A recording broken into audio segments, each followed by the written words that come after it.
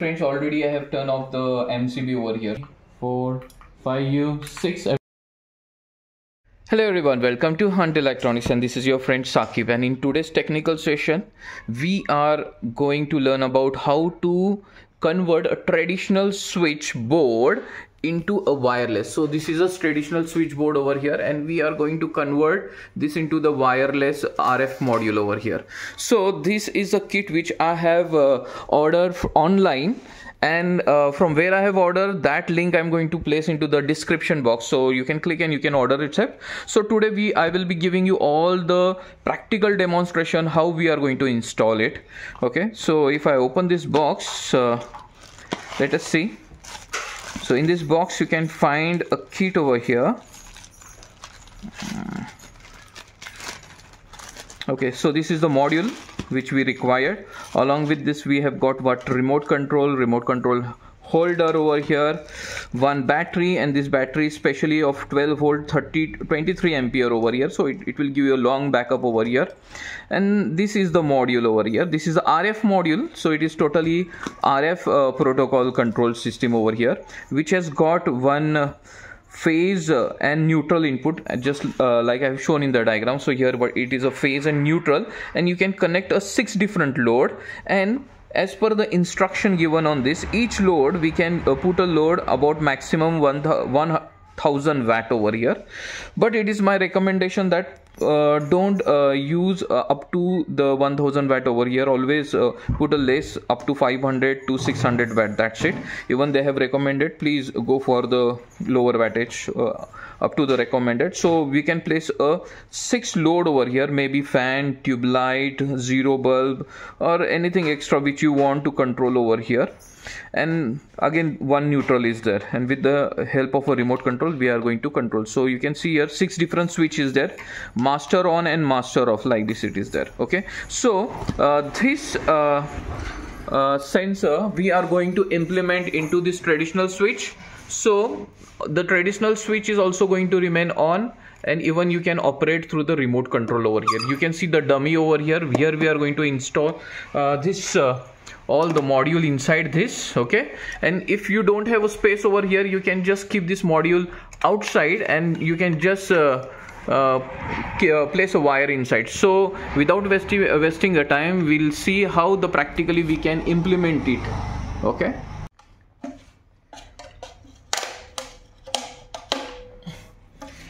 okay, so here I have got a purposely we have kept some place where we can keep a module over here. If this place is not available, you can keep a module outside this. Okay,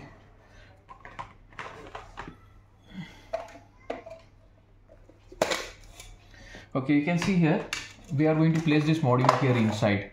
Okay, if you don't have this space, you can just place a module outside your box, and you have to just connect the wire inside over here. So this is the best way you can fit over here. And if you don't want this module to be visible to all, you can just place it inside.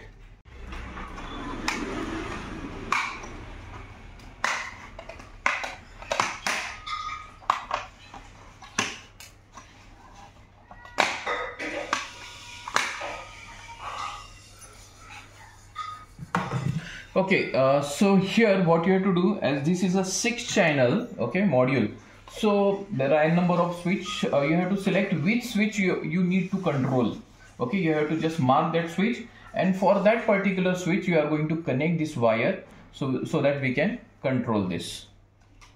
Okay, so these are the 6 switch where we are going to connect the sensor. So I have identified which switch are supposed to be controlled over here. So these are the 6 switch which we are going to control. So let us open this.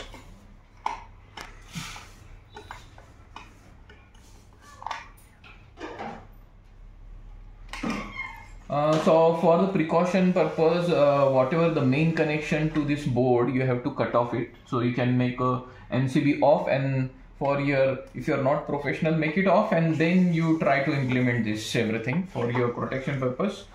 Try to use gloves, tester for your personal safety.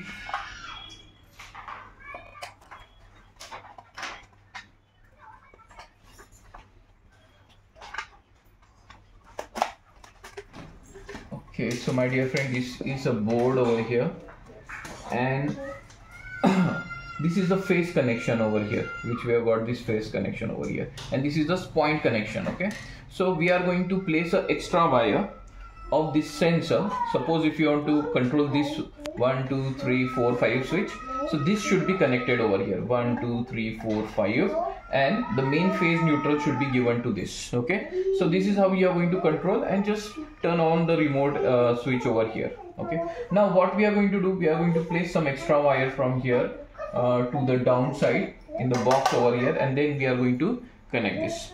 Okay, so my dear friends, already I have turned off the MCB over here, so there is a no current over here, so you have to take these precautions.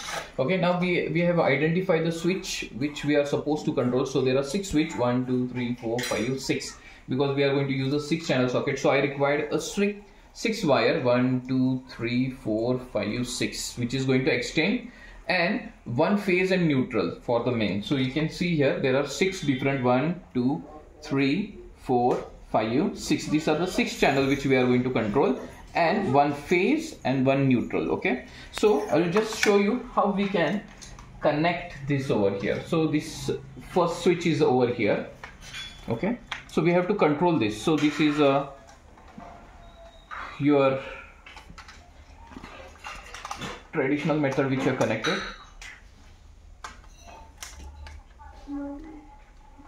Okay, so just remove this. Okay, this is the switch over here. Just you have to add this extra wire to this.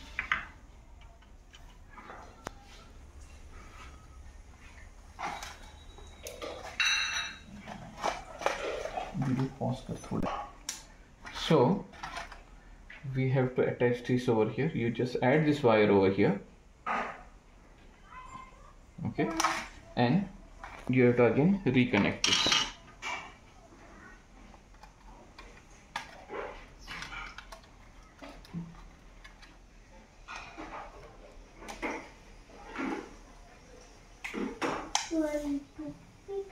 So this is the one channel which we are going to connect over here.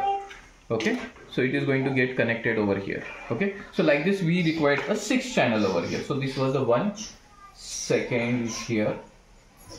This one is the second channel which we are going to connect.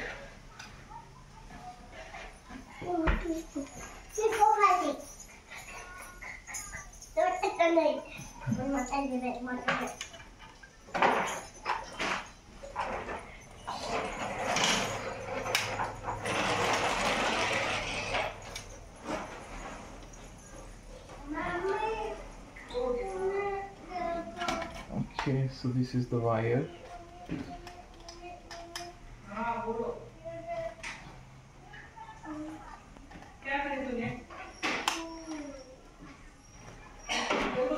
Okay, so 2,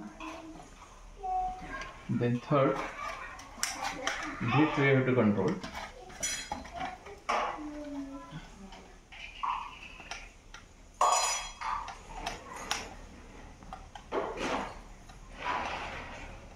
Okay. So these are the 6 connections which we are supposed to control. 1 2 3 4 5 6, and this is one phase and one neutral.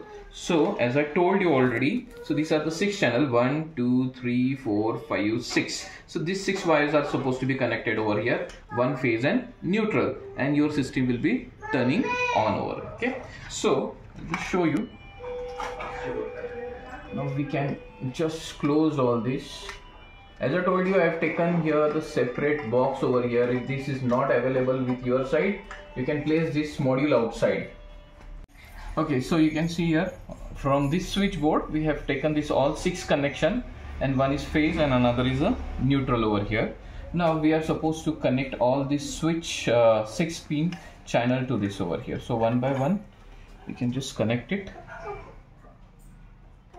Just remove this, take the first channel over here, remove this pin. You have to tie this properly. You take a precaution over here, it should not loose over here. The most important, take an insulation tape.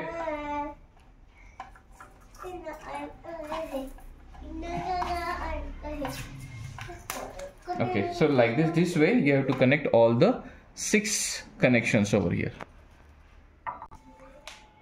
Light on the noise. So you can see here whatever the 6 connections which we have done over here, I've connected to this 6 channel over here, followed by one neutral and the phase. The phase I have given through the switch over here, so it will be act like a master switch. If you want to keep this device off, you can just control this over here. So that is the only reason. Otherwise you can just bypass this switch, you can give it directly, and when you turn on all the 6 switch which we have identified, it is going to be working on the remote control. So this is the remote control. This is the antenna for the radio frequency RF. Okay, so it is going to work. So let me turn on and then we'll identify whether it is working or not. Yeah. Okay friends, so you can see here this is the master switch. I'll turn on this. Okay, so this is already on over here. So now we'll see, we'll test one by one. Okay, so this is, you can see here I can make it on off individually. So this is 3, 4, 5, 6. I've turned on.